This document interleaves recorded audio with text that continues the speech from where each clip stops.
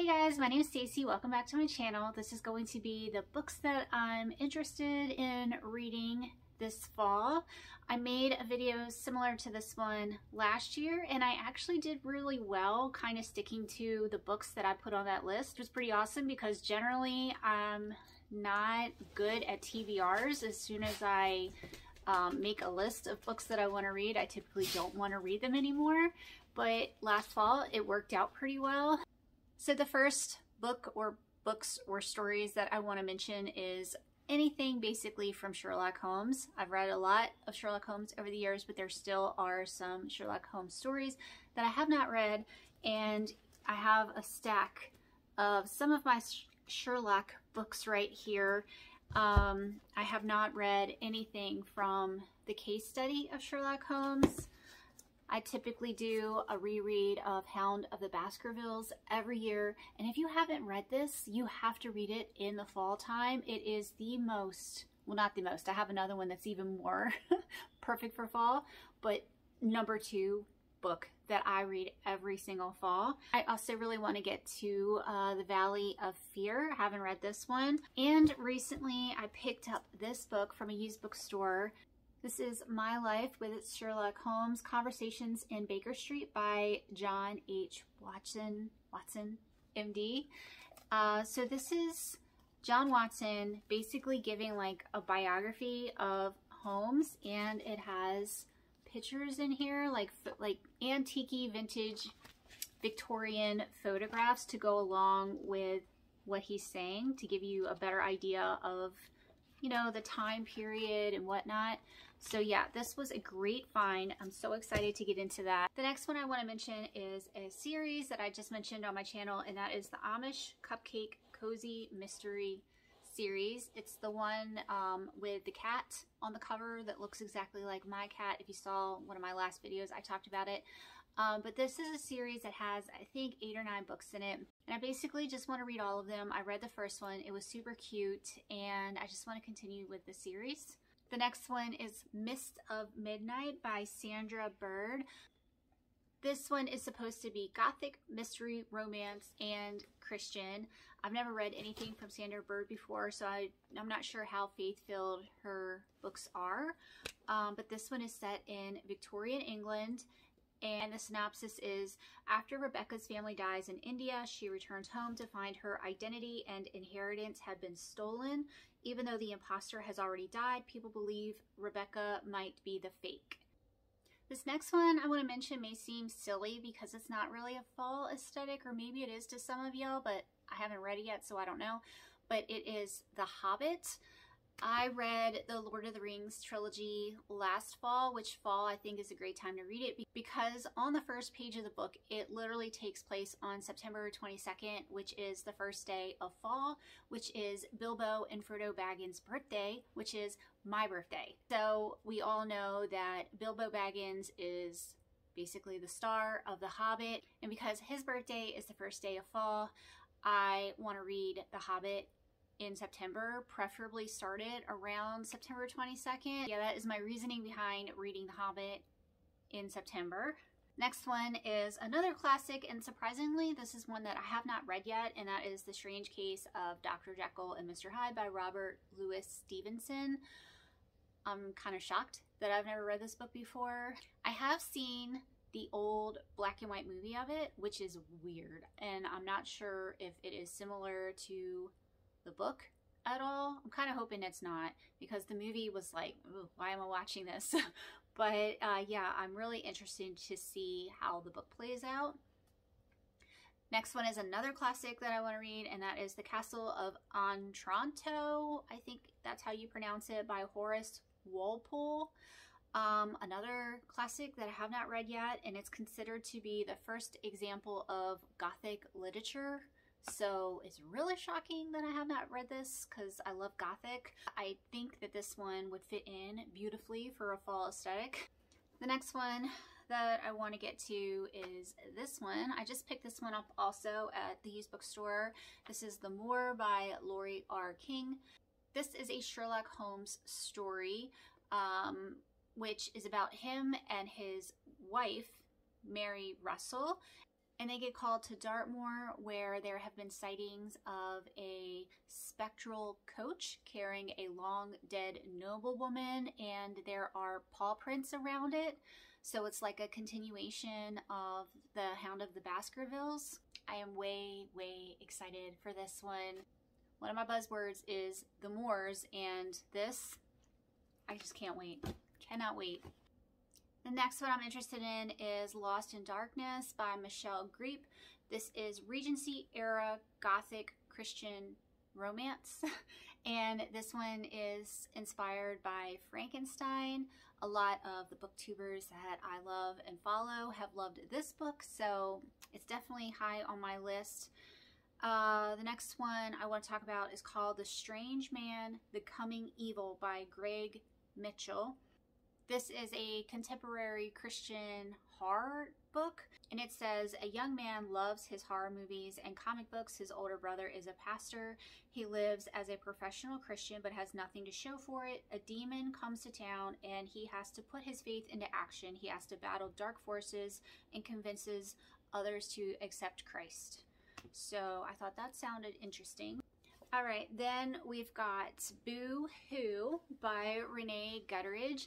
I read the first book in this, I think there's 4 books total. I read the first book last year and I loved it so much. It was such a perfect and faith-filled fall read. If y'all have not read Boo yet, like, what are you doing with your lives? It is so, so good. I'm not entirely sure what the second book is about, but Boo is about a man who wrote horror novels for a living, and he moves to a town called Scary, Indiana, where everything in the town is kind of based around being scary to draw tourists in. And after he moves to the town, he becomes a Christian and he doesn't want to write horror novels anymore. And so the people in the town are angry at him because that will affect the tourism to the town if, you know, their big attraction, this horror writer, isn't writing horror anymore. So the book is about the people in the town and their relationships and how the author is dealing with his new faith. It's just so incredible, and it's so funny and so heartwarming. It's like a Hallmark movie. It's perfection. So yeah, this is book 2, and I definitely will be reading this because there's also a Christmas Boo book that I would like to get to in December. All right, next I have 2 books from Dean Koontz that I want to give a try. I've been doing a lot of research into authors that are Christian that you might not realize are Christian, or authors that have a lot of Christian themes in their books, but they're not categorized as Christian fiction, if that's making any sense. And apparently Dean Koontz is a Christian. He talks about his faith all the time, and he really strives to put his faith into his books. I have read some of his books over the years, but I didn't read them as a Christian, so I wasn't really paying attention to any of that. But I looked up a couple lists of some of his books that have more faith elements than the rest, and 2 of those books that I'm interested in, one is called Odd Thomas, which I own this one. This one is some sort of supernatural book. I don't really know the plot line. I don't want to look into it too much, but I do really like supernatural stuff, like This Present Darkness from Frank Peretti. So hopefully I will like this. This is also a pretty long series. This character, Odd Thomas, there's a lot of books for this, and there's a movie, but I haven't seen the movie. The other one is called The Taking, and I don't own that one, but that one said it was really good for fall aesthetic and for Christian themes.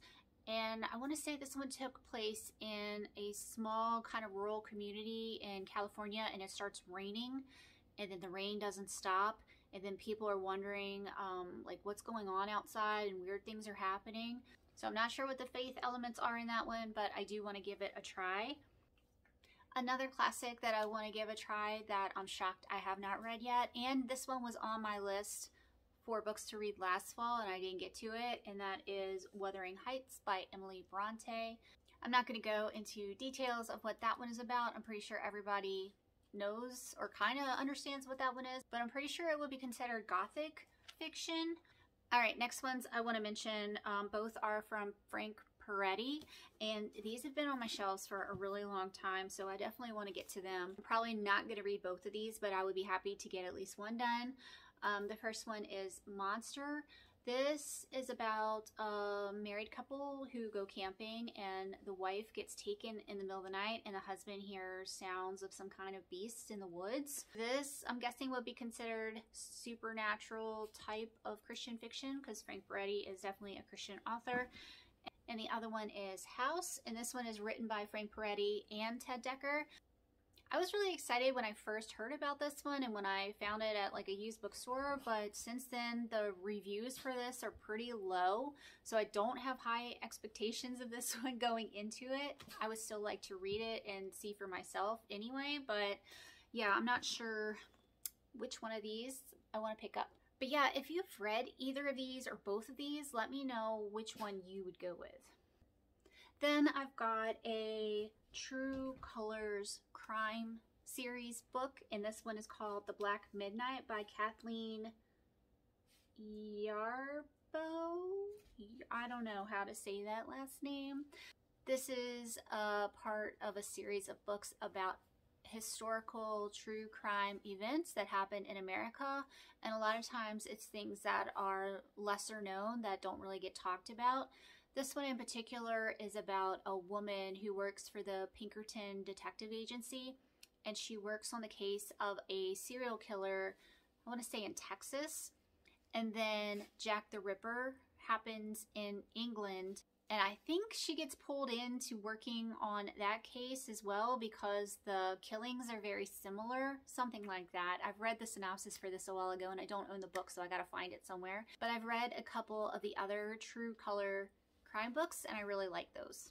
Next one is Night of the Living Dead Christian by Mike Michelados. This is an author I came across while looking up Christian horror, and apparently this book is super funny, and it comes after a book that he wrote called My Imaginary Jesus, which I have not read, but apparently it gets very high ratings and it's very faith-filled. I know the names of these books sound really crazy, but apparently they're really good, biblically sound books, so I'm definitely interested in giving it a try. This one in particular has vampires and werewolves and things like that, but it's supposed to be a Christian allegory type story to where we're like beasts on the inside and we're fighting against our sins, something to do with that. I just thought it sounded really different and really interesting.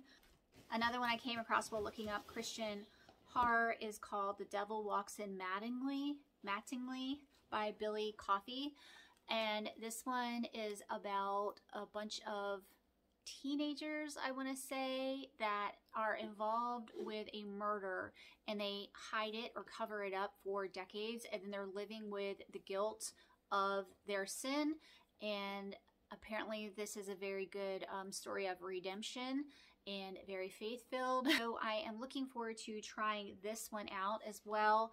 And the last one I want to talk about is my favorite autumnal read of all time that I read every single year. You can read it in like an hour or two. It's super quick, so it's definitely worth reading every year, and that is The Legend of Sleepy Hollow by Washington Irving. It is so perfect. The way that he describes the Dutch colony in upstate New York and the fall harvest, and how everybody is creeped out from the legend of the horseman, and Ichabod Crane is such a funny character. Everything about this story is just so perfect. I love it. So anyway, guys, those are the books that I really want to get to this fall. I know I'm not going to read all of these, but hopefully I get to the majority of them.